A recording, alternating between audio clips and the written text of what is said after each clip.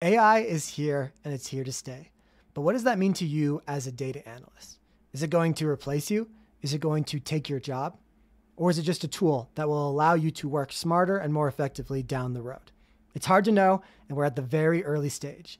In the episode today, I sit down with Luke Barousse and talk through what does this actually mean for you as a data analyst? Is this a career you should actually pursue? Let's find out. Welcome to the Data Career Podcast, the podcast that helps aspiring data professionals land their next data job. Here's your host, Avery Smith. You know, one thing that's really cool about you, Luke, is you've been making a lot of videos about AI and data analytics recently, and, different things with like code interpreter and ChatGPT and stuff like that. Would you mind sharing just some of the things, that you've learned recently and what your biggest takeaway has been? Yeah. Oh my gosh. I think recently it's just like, so ChatGPT and AI has been getting obviously a lot of hype recently. Yeah. Some people are skeptic of it, especially with what we've been through with crypto and NFTs and stuff like that. Like, it's like, is this going to be another thing that we get into and, it just like falls on our face with? So I think a lot of people are skeptic about it.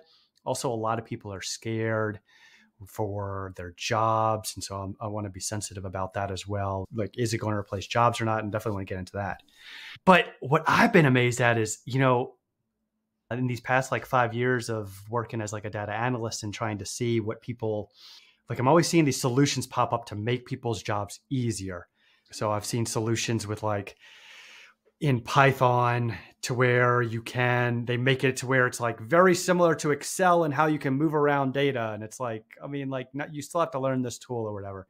But people have been wanting to make it easier to explore data. And ChatGPT, in its ability to just provide wording, like you're talking to somebody and being able to explore data, it's just like blown my mind from what it can do. And obviously I've made a lot of videos recently, 3 or 4 videos recently, but this data set, this 1,000,000 row data set that I have, I've just told ChatGPT like, hey, go into this, explore this, do some EDA. I want to focus on different job titles and salary. Tell me some things about that I didn't notice before. And it will just go in and on the back end, write the SQL code to query the database and pull it out, and then do the Python code to visualize it or maybe manipulate it even further, all without me coding, and provide me those results. Granted, it can be wrong sometimes, just like any junior data analyst. So you have to be able to double check it and make sure that it's actually moving along correctly and on task.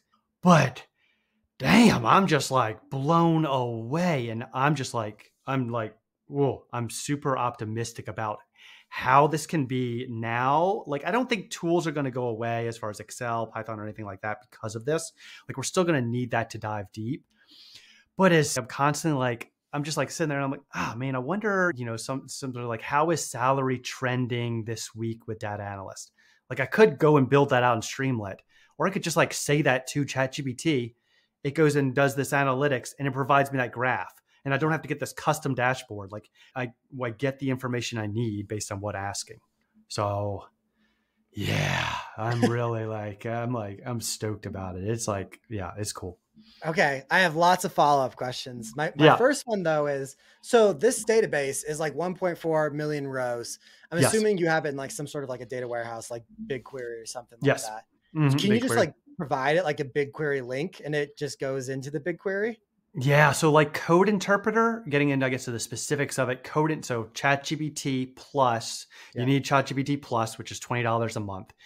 And the code interpreter itself, you can't put that much data into it. It's very limited. Yeah. But I found this plugin called Notable, and they have a free option and a paid, but I've been able to stay on the free option the entire time. Oh, wow. And I can provide my secure BigQuery credentials to Notable. So it's behind a security blanket, and Notable will go in whenever I query ChatGPT, it goes to Notable, and then Notable does the query, brings out the data that it needs, and then just will display graphs or whatever via ChatGPT. So as far as security goes, first, I don't really care about the security of the data set. Sure. But if people did care about security of their data set, like, this is a great feature. Oh, interesting. Yeah, that was one of the questions I had later on because I was like, okay, great. We have, code interpreter, we have, this AI ChatGPT stuff. But like, how does like someone who's listening to this podcast today that's already data analyst go and actually use it at their company today? Because I'll tell you Yeah. what, when I was at Exxon, they didn't want me to download No. Python for security Hmm. reasons. Like Right. I was not allowed to go download Python, none of I this know. AI crap. Like, Uh-huh. so like, how the heck is like, I mean, a data analyst at a Yeah. company right now supposed to be using these tools? Yeah, I think on the mind of a lot of executives at companies. And I think from reading, I was reading a consulting report recently, and a lot of these companies are going to be building or moving Mm, towards in-house solutions for hosting these, whatever it may be, using OpenAI's API, but you're now within your company's website, and you can do similar functionality to thus query your own data and it be secure and your company allows you to. Can I give a hot take on that? Yeah. I think that's going to be a hot mess. Oh, yeah, it's going to be a hot mess. And it's going to be a money-making industry for all these Yeah. companies that are trying to market their machine learning models, that they're the best at helping you analyze your data. Yeah. Yeah. Whoever solves it with the security issue in mind will do very well financially.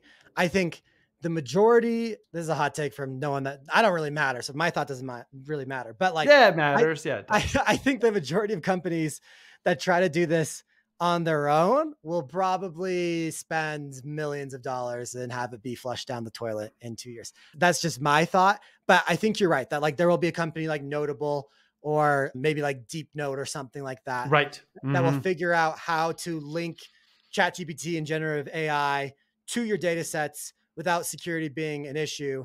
And I think that company will do very well. I think that will happen down the road. So kind of my Hmm. thought right now is, yeah, like basically you either have a security issue or you're going to build it on your own. I think some companies will build it on their own and be successful, the specifically smarter tech companies. I think some of like for instance, manufacturing companies probably don't have that capability in the world set. Right. They might try because it sounds sexy and they'll be able to get investment dollars with it. But it sounds hard. I have never done it. So I don't really know how Yeah. hard it is, but it sounds No, I hard. think I'm talking about in-house solutions, but I think a lot of them also, a very similar proportion, are going to be using off-the-shelf solutions as Yeah. well. So I'm sure there's going to be like some company like for manufacturers specifically to help you out with your data.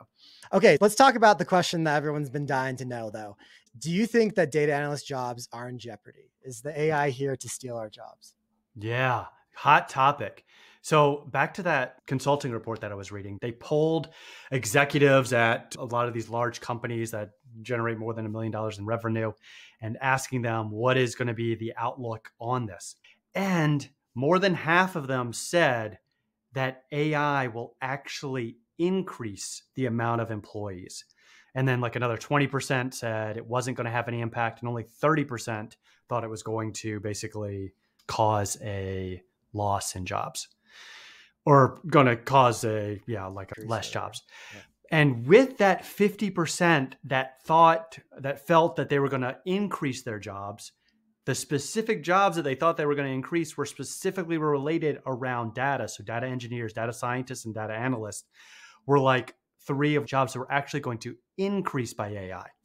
If you think about Excel and its invention. So previously, whenever we had spreadsheets, right, and they were paper spreadsheets and people would have to write them out, and we had big old rooms filled with these accountants in it, and they were just, their whole job was just sit there with this spreadsheet and calculate these numbers by hand and trying to figure it out. And then Excel was invented, and you have this computer, and it was advertised at the time it's going to replace, hundreds of different jobs, and one person's going to be able to do it. And if you look at the jobs of accountants from that time period to now, they've done nothing but increase. So because of this powerful tool, now we can do deeper dives into the data and provide better insights. So we're not doing these menial tasks. We can actually do more meaningful tasks, provide more value, and increase our output. So yeah. I love that. I love that. The topic now is like, yeah, it's going to take our jobs, but I love the idea. It's actually going to create more jobs. And I think technology's done that a lot of the time. I love the accountant reference right there, because I think that's a great example. It's not like when we got rid of the abacus and got a calculator, but like we got lots of people. It's just like, it's a new tool for humans to use. And I'm not saying, right, we may not see a shift, right? Maybe Yeah. a shift to be like, maybe instead of just a data analyst role, it's AI data analyst, right? Yep. So it's going to require learning these tools. That's why Sure. it's like this ChatGPT I'm pushing, like, let's start learning now.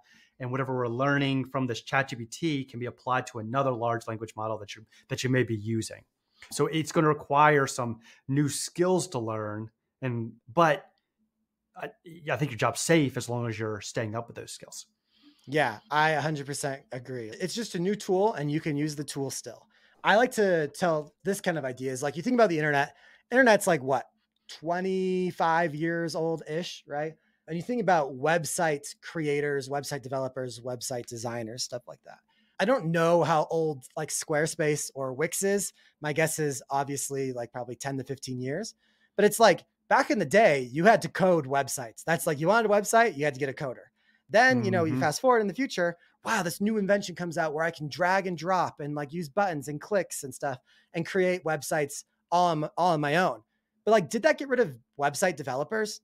No. Like you look at any quality website like ESPN.com or like, I don't know, your local news station. It's not like those are built on Wix, right? Like you still need custom coders and web developers to build high quality things. And I think the same thing will happen with AI and data analytics. Like, of course, you can have a Squarespace edition of your analysis, but like if you really want the in-depth, like, really good, like you're going to have a person using AI or a person doing their own separate analysis in conjunction with AI to actually get like really high quality results.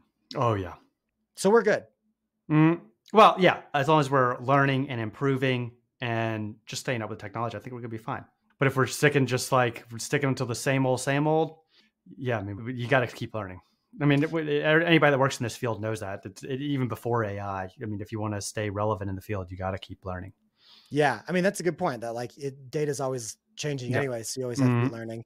And really probably what this will probably do is if you look at, I mean, like if you think about the title prompt engineer, which I don't know how you feel about it. But like, if you think about like coding in Python, aren't you like, for instance, at the end of the day, you're trying to find business results or like insights that will help the business, move forward. And you're using Python to kind of bridge the gap between data and these business insights. And you're like typing certain like magical things on your keyboard to make those insights pop up. I mean, couldn't you kind of say that like being, for instance, writing SQL queries or writing Python has already been kind of prompt engineering, like in some way or another? Oh yeah, it's definitely a form of prompt engineering. I mean, we could all probably put on our resume prompt engineer. So sweet. I'm changing all of my titles to prompt engineer. Update your LinkedIn bio. Yeah, that's awesome. And then the other thing that you said that I just wanted to mention was, if we talk about programming languages as programming like R and SQL and Python and stuff like that, but it's not very often we actually think, wow, this is a language. And basically what ChatGPT is, and coding in general, is you're basically taking your human thoughts, writing them down in computer language for a computer to interpret, right? And basically what you said earlier made me realize that like ChatGPT and Code Interpreter is basically just Google Translate for business analytics. Oh yeah, that's all it is. I mean, they also have functionality to translate from one language like Python to R. So that it's just a glorified language translator. Yeah, which is a cool way to think about it. It's just Google Translate. It's just translating our human business needs to code and then back to the human, business needs again. The last thing I wanted to mention was when we were kind of talking before the show, basically you said, I don't see a future where I'm doing my job without a code interpreter. You still think that holds true? Yeah, I think so. With programming datanerd.tech, that's whenever I got introduced to GitHub Copilot, which is basically OpenAI's large language model that you can have within your code editor. So mine's VS Code. And that's when I first started experimenting it. And so a lot of datanerd.tech, I didn't talk about in the video that I made about it, but a lot of the coding that I did was actually helped through this GitHub Copilot, going through and helping me out, doing a lot of the boilerplate code, helping me clean up things and realize things. I mean, it's just like, I can't imagine it whatsoever. I made a course on DAX for Power BI, and it goes into how to do it or whatever. And then now how I can use ChatGPT to help generate some really complex DAX. I'm just like, I'm just blown away by that. I'm like, yeah, this is like, if we can save time, let's do it. But I also, because I have that knowledge of DAX, I can help fix it whenever it does run into those errors. So I think there is still going to be a knowledge base required to make sure that it's calculating correctly and you're getting the right output, but also taking you to that next level even quicker. Yeah. Okay. So in summary, AI is here. AI is useful. AI is a tool. It's not going to steal your job as long as you learn how to use it as a tool. Is that kind of a good summary? Yeah, I think that nailed it. Write a book. Okay. Hey, no, I'm not writing a book, but I'll tell you what, if you guys want to learn more about how to use data and AI together, definitely check out Luke's YouTube channel. He has a couple of videos, the last couple ones that have been really good and mind-blowing about what the power of AI and data can do. So Luke, anything else you want to add before we head off? No, I think that's it. Thank you so much for having me on here. This has been a blast. I love talking about data. So, man, I appreciate it again. Hey, perfect. So you guys can check out Luke's YouTube channel. We'll have that in the comments or in the show notes down below. Definitely want to add him on LinkedIn and follow his YouTube as well. All right. What's up to everyone who made it to the end of the podcast? I hope you guys enjoyed that episode. I hope you feel more confident with all things AI and how you can actually use it as a tool, right? It's just a hammer, and improve your life as a data analyst, or make yourself look more attractive as a data analyst in your job search. AI is just a tool, you guys. Don't be afraid of it, but let's make sure we learn it now. As always, I have some useful resources for you in the show notes down below. Check those out. I also included a couple different ways that you can use data and ChatGPT and other AI tools to do some pretty cool things. So you guys want to check out that free resource in the show notes down below. Hope you guys have an awesome week, and I'll see you guys on next week's episode.